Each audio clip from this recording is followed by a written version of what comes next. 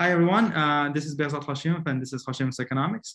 And today we have a great guest. Our guest today is Ambassador McFaul. Welcome, Ambassador McFaul. Thanks for having me.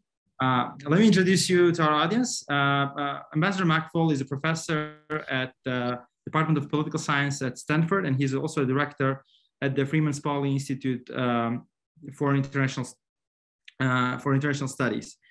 He's also a senior fellow at the Hoover Institution at Stanford. He's both an academic and a person who is deeply involved in policy. He served for 5 years at the Obama administration, at the National Security Council, the White House, and as an ambassador to Russian Federation. He regularly writes op-eds for Washington Post. And today he wrote the co-authored op-ed on Ukraine. I just read it actually.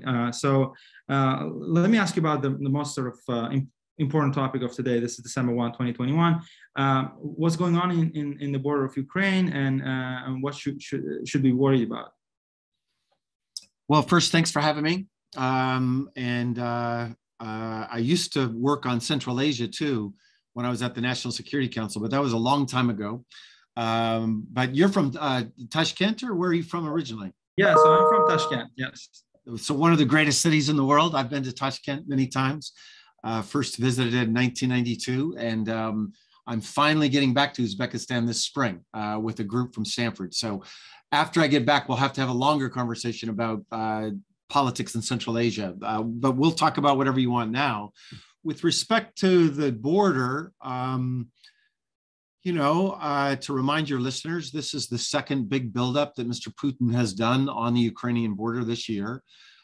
This one is qualitatively and quantitatively bigger from what I read and what my colleagues in the government, the US government, but also friends of mine in Ukraine say. Mr. Putin has been obsessed with Ukraine for a long, long time. He doesn't consider Ukraine a truly sovereign country or a truly independent nation from Russia. And he used to say that, behind closed doors. Now he says it rather openly. And he's even published a long article I was just looking at called On the Historical Unity of Russians and Ukrainians. It's like a 10,000 piece word, by the way.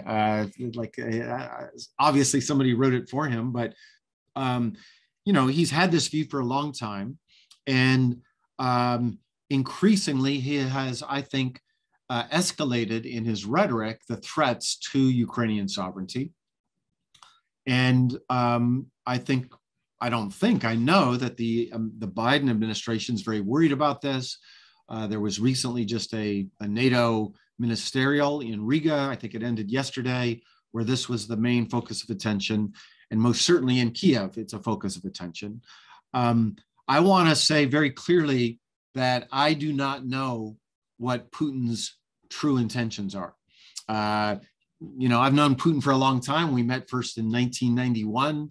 I've written about him for many, many years as an academic. And then for the 5 years I served in government, I interacted with him when he met with usually my bosses, President Obama, Vice President Biden, Secretary Kerry. But I want to be clear, I know a lot about Putin, but I don't know what his true intentions are. And I don't believe anybody knows what his true intentions are. And I think that's important to understand, but because that's part of what Putin wants. Putin likes it when all of us are thinking about what he's doing. He likes to keep us on our toes. He likes to do unpredictable things and then see how we respond. And I think that's a situation we're in right now. He's formally said some things about not wanting Ukraine to join NATO, and others in the Russian press have said they're doing this because they're worried that Kiev, the government in Kiev, is planning to take by force Donbass. That's an eastern part of Ukraine. That, of course, is nonsense. There's no plans that I know of to do that. But he's being coercive, and he's seeing what he can get in return from these coercive actions. I see.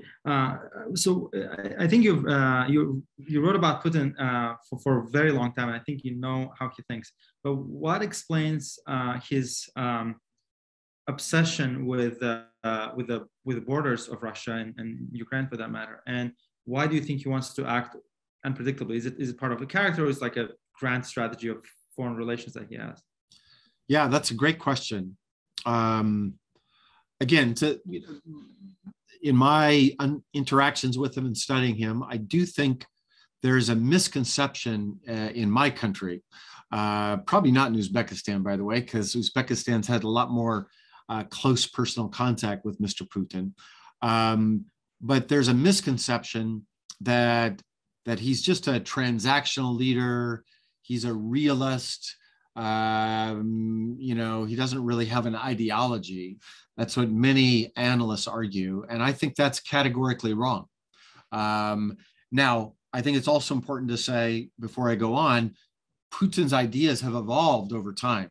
They are not the same today as they were in 1991 or 2000 when he became president. They've changed over time. And we can talk about that later if you're interested. But today, there are a couple of key concepts, ideological concepts, analytic frameworks that he has that I think drives his behavior abroad. Number one, he believes that the West, and the United States in particular, and when I was ambassador in Moscow, me personally, are out to weaken Russia and to overthrow his regime. He genuinely believes that. It's not true.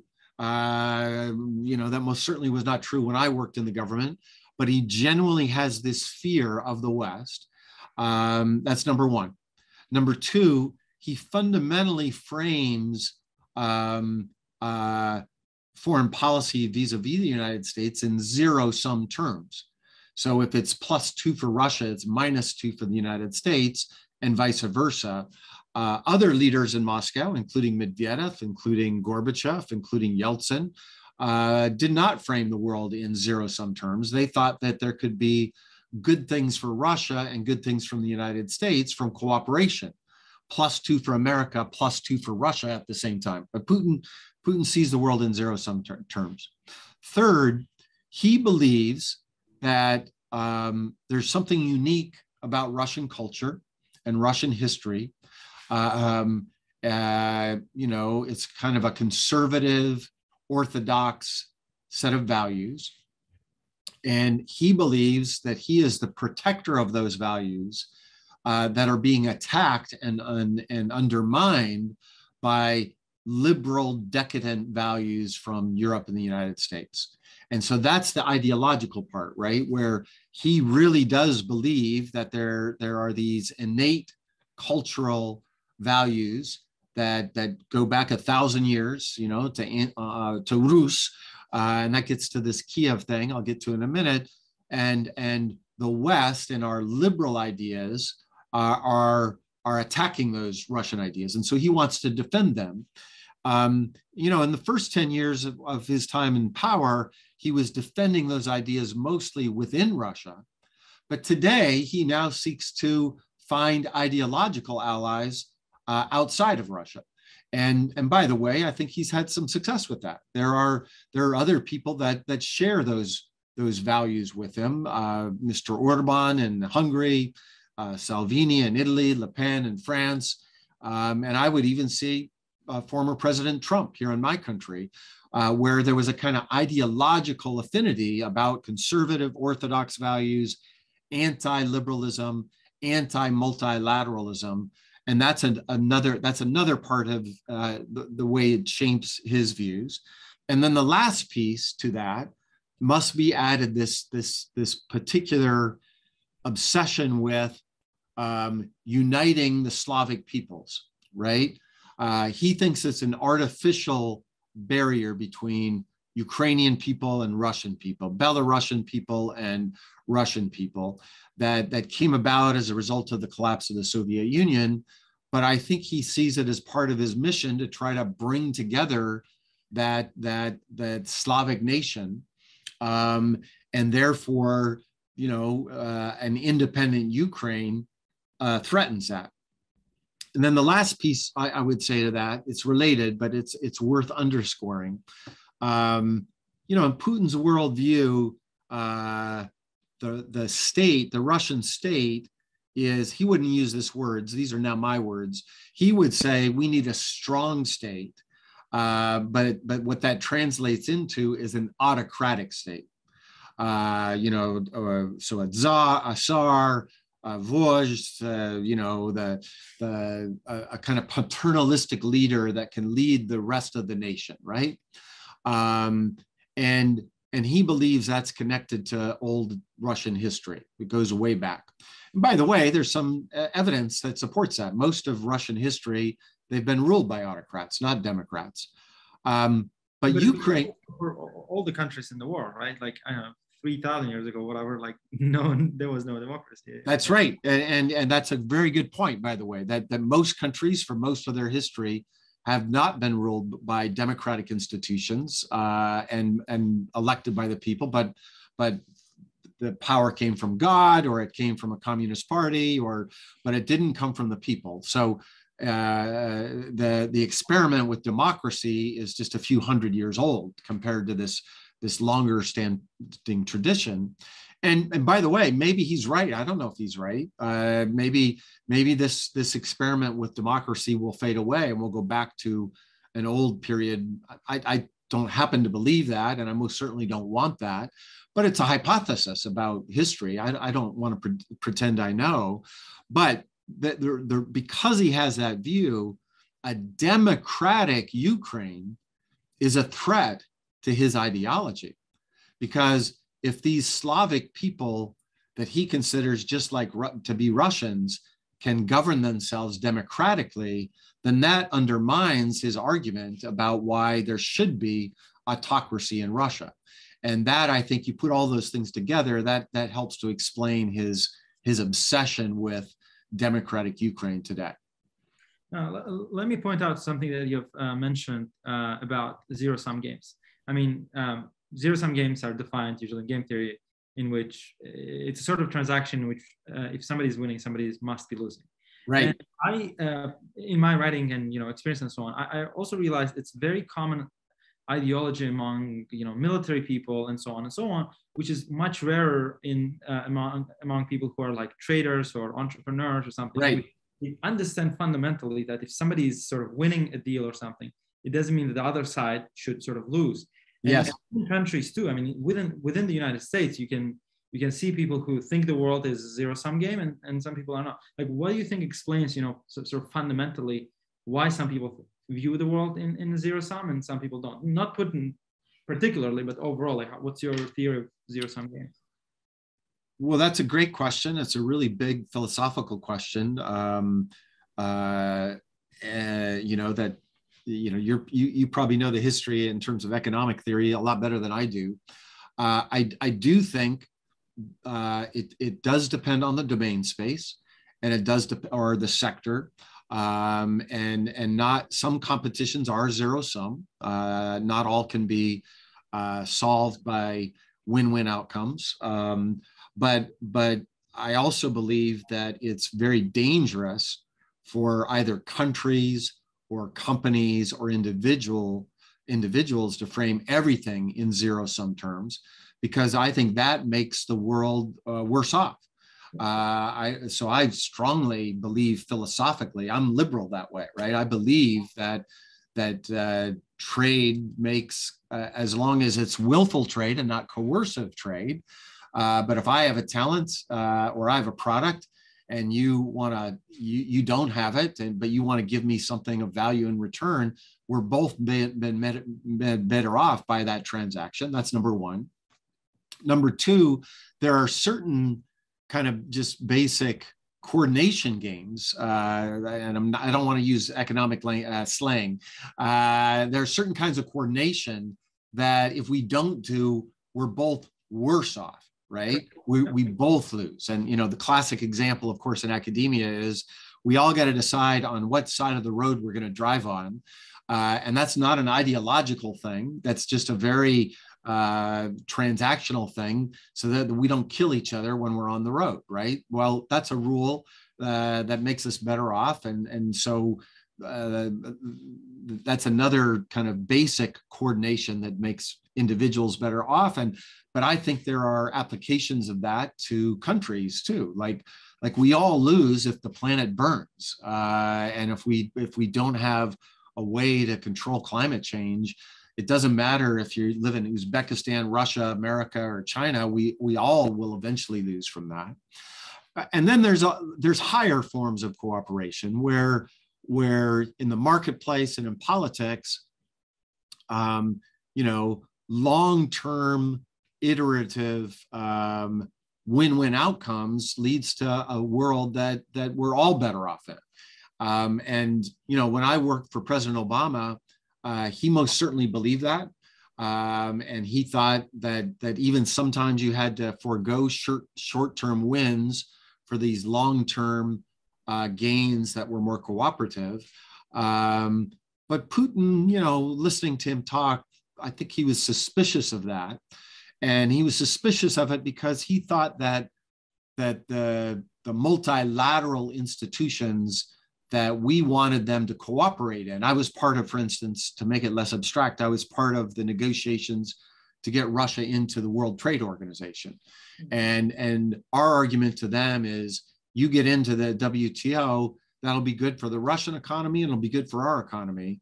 Putin looks at organizations like the WTO and he thinks, oh no, that's just an institution that expands American hegemonic power and imperial power. And therefore he was much more suspicious of those kinds of organizations.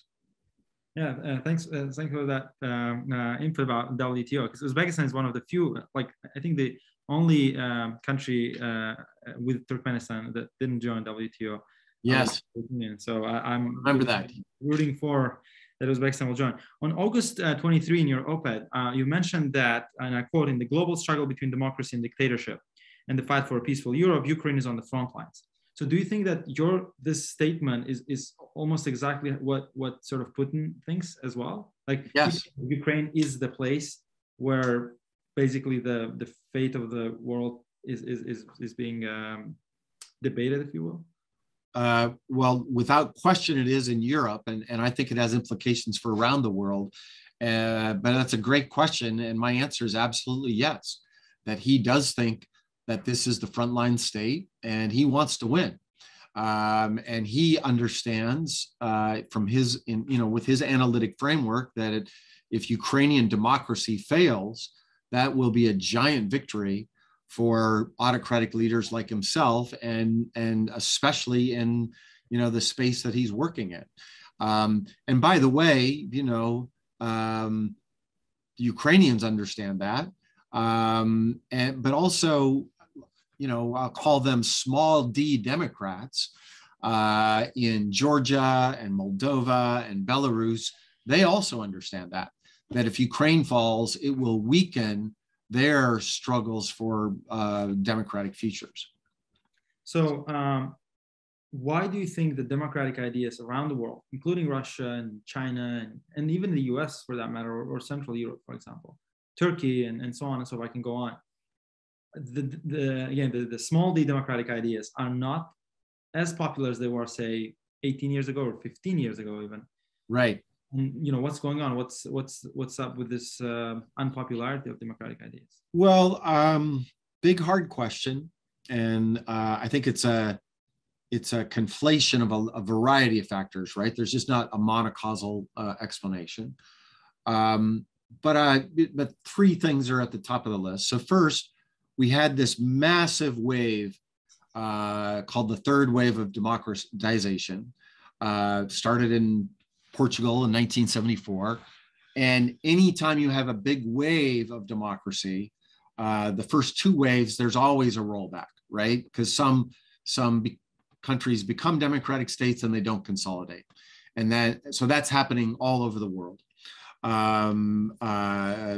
Number two, and another thing I would add to that, this wave was so big that you had democratic experiments in a lot of lower income and middle income countries. And those are places where it's the hardest to consolidate democracy. So, as you know well, as an economist, in political science, we talk a lot about modernization. I think modernization, which is the more well-to-do a society is, the more likely it is to be democratic. I think over the long stretch of history, that still holds true. And I associate that theory with my former colleague here, Marty Lipset, who used to teach here at Stanford with me. Modernization doesn't predict breakthroughs, though. Breakthroughs happen for a variety of reasons, right? Breakdown of empires, wars, economic collapses. So you had a lot of those breakthroughs, and I think the collapse of the Soviet Union was one of the biggest ones, of course. You had this wave of new democracies, but they happen in places where the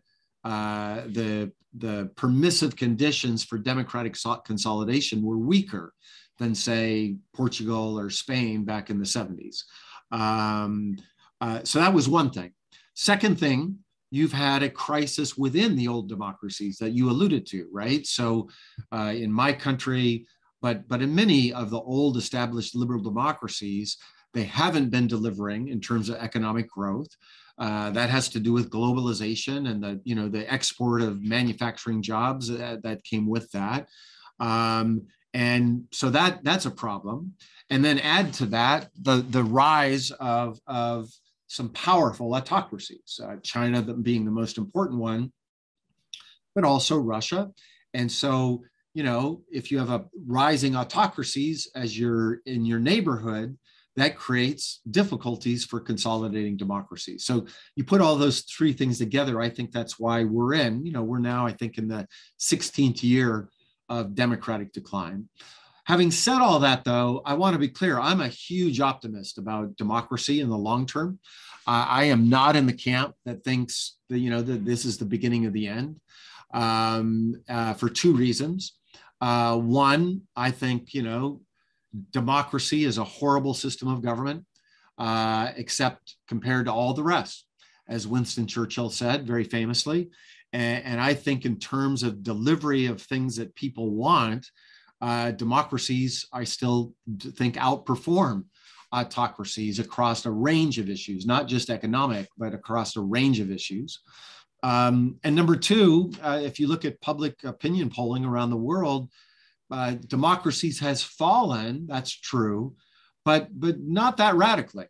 There is not a giant demand for, Communist Party dictatorship around the world. You don't see that in a public opinion polling at all. And even on the mobilization part, let me pause for a minute, but I can't think of a massive social movement in the last 30 years where people went onto the streets and they said, give me Communist Party dictatorship. I want Communist Party dictatorship. That doesn't happen. And therefore, I'm cautiously optimistic that we're in this lull, but I don't think it'll last forever. I see. So, and that question is related to your recent essay in American Purpose, in which you call to create some sort of an institution that you call International Platform for Freedom or of Freedom, that would help promote democratic ideas, both through education and so on and so forth.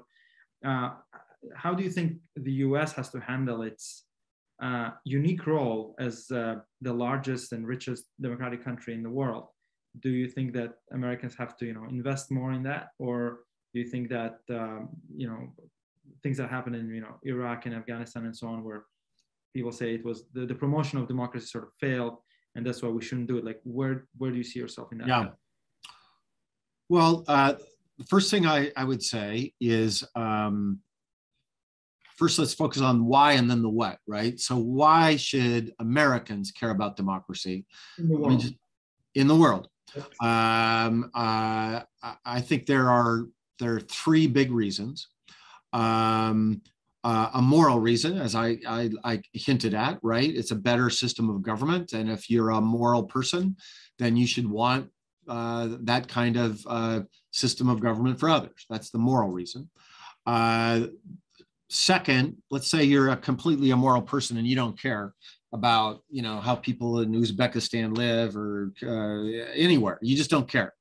I think if you look at the long stretch of American history, we have benefited from more security and more prosperity as a result of more democracy in the world. So just from a, you know, interest-based argument, we should want more democracy. So think on the security side. There may be a few exceptions depending on how you code countries, right? But I would argue, thinking about our history, every serious enemy of the United States, including ones that we've had gone to war with from time to time, has been an autocracy.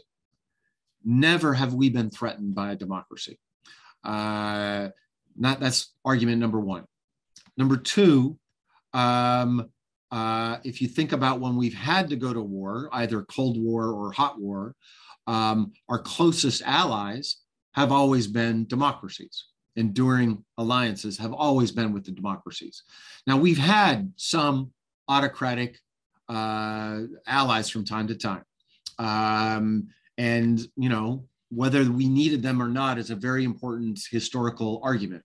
I actually once wrote an article back in 2005 about the former president of Uzbekistan, when we did a deal with Mr. Karimov to set up a base there. And I wrote this article called "The False Promise of Autocratic Stability." And I was writing about Uzbekistan, but I was writing about other countries. I said there are two problems with autocratic allies. Number one, they can change their mind in a heartbeat. And so, you know, in November, they're your ally. In December, they're not. And that happened with us in Uzbekistan because of what happened in Uzbekistan and Andijan in 2005, if I'm remembering right. He just flipped on us on a dime. Democracies can't do that. It's harder for them just to abandon their alliances. And number two, another problem with autocratic allies is they get overthrown. You know, democratic allies don't get overthrown in revolutions. And here, the case I like to talk about is the Shah of Iran. He was a great ally for America, fantastic ally for 39 years. 39 years he was there for us. But that 40th year, or maybe it was 38 years and then the 39th year, I'm not remembering. But that year that he fell, he created this giant problem for us that we are still living with in terms of American security because of the Iranian Revolution. Revolutions don't happen against democratic, consolidated democracies. So, you know, we have had these autocratic allies from time to time, but they're not reliable. And then the third thing I would say, the transition from autocracy to democracy, right, also enhances our security. So who are some of our closest allies today? They're countries that did make that flip. Germany, Japan, Italy, all of those countries flipped. Now they're our allies. And I would say the same about Poland, right? Poland's a great ally of ours. Estonia is a great ally of ours. They went to war with us in other places because they flipped from dictatorships to democracies. And then finally, we don't have time to get into it in detail, but the expansion of the democratic world also led to the expansion of economic opportunity for American companies and therefore American individuals, right? The collapse of communism was good for the American economy. You know, Boeing sells planes now to former communist countries that they didn't before. You know, people debate how to measure that, but economic prosperity and opportunity oftentimes follows after democratic transitions. Yeah, thank you. I think your point about the overthrowing is, there's a funny Russian joke about it that, you know, in democracies, people vote every 4 years, and in autocracies, they vote every day. I mean, something like that. Anyway, That's good. So let me finish up with the last question for today. Last year, in December of last year, when we were actually like scheduling this, I saw you on Twitter writing the next year, meaning 2021, you would want to spend learning about Uzbekistan. So can you share what you have learned so far, and where you're at your learning process? Yeah, so I'm not as far along as I want to be because I have these day jobs that get in the way. But I'm writing a book right now about great power competition in the 21st century, right? So it's China, the US, Russia, and I want to learn lessons from the Cold War. Again, writing mostly for an American audience, and I want to make sure we learn the smart things we did in the Cold War that helped us prevail. And I also want us to learn the negative lessons from the Cold War so that we don't repeat them again in the 21st century. And I think there are both. There are positive lessons and negative lessons that we have to learn. In writing this book, a major area of competition between Russia, China, and the United States is Central Asia. And I think there are some very powerful things that we can learn by understanding better how that competition is playing out in that part of the world. And related to many of these things that we've just been talking about, right? Democracies, autocracies, trade, the way China does things versus Russia, coercion versus win-win outcomes. And I want to say, invite me back because I hope to make a major trip in the spring to Central Asia to do some field work. But my working assumption right now is the United States needs to avoid framing our competition in Central Asia strictly in terms of zero-sum competition, because I think that's dangerous. I think it's dangerous for a couple of reasons. Number one, I don't think it's true. I just learned recently a really fascinating example. The serving ambassador to the United States from Uzbekistan was just here at Stanford last week or 2 weeks ago. And he told me about this amazing story. And then I looked it up and I was shocked by it. But Uzbekistan just recently made a purchase, I want to say $300 million purchase from Boeing of some Dreamliners, right? So that's got to be good for Uzbekistan. I think it's for Uzbek Air. I know it's good for Boeing. And Boeing is a company that employs a lot of Americans. So it's good for the American workers too, in my opinion. But here's a fascinating piece of that story in terms of win-win outcomes. Number one, there are lots of components in the Dreamliner that rely on Russia. I'm out of date, so I'll be careful here. But Boeing has a giant partnership with several companies in Russia that provide component parts to the Dreamliner. So that purchase is not just good for Boeing, it's also good for their partners in Russia. But the most amazing part that I learned is that the financing for that purchase came from a Chinese bank, yep, not from an American bank, because they gave better terms than what the American Exim Bank did. Now, I think American Exim should give better terms to Uzbekistan, but think about how interesting that story is, right? Lots of people are benefiting. And if we had a policy in the United States that said Boeing cannot take financing from Russian banks or Chinese banks, that makes Uzbekistan worse off, that makes China worse off, and that makes the United States worse off.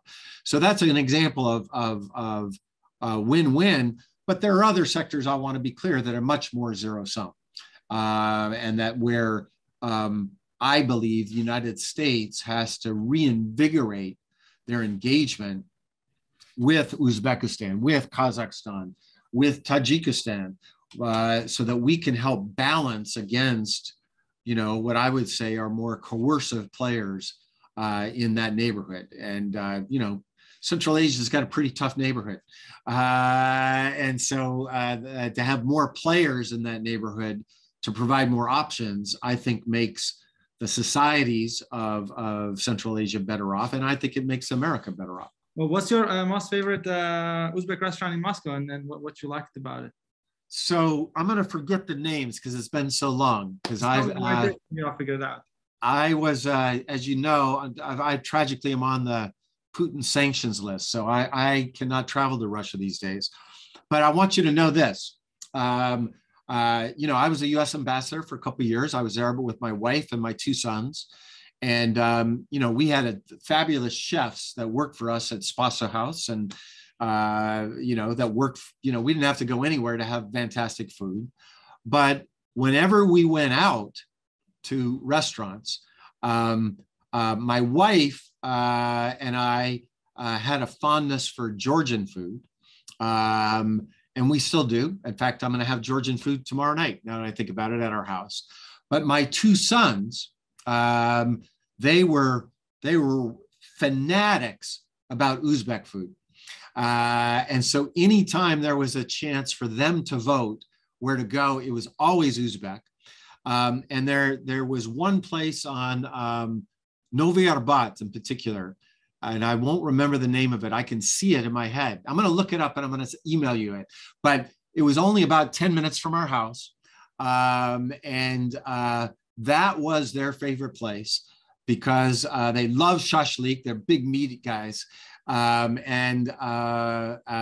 Whenever they got to vote, it was always Uzbek. So we went to that one, and there was another one over by Chisti Prudi. I can't remember the name of it, but that was another one. That was farther away from where we lived. But we spent a lot of time eating Uzbek food when we lived in Russia. But don't tell the Russians I said that. We love Russian food too, but my sons had a particular obsession with Uzbek food when we lived in Moscow. Yeah, Uzbek food is I think very, very popular, like Georgian in Moscow, Russia. So thank you for your time. Again, so I take your invite. So I'm going to invite you on spring after your trip to Uzbekistan, or maybe fantastic. That'd be great.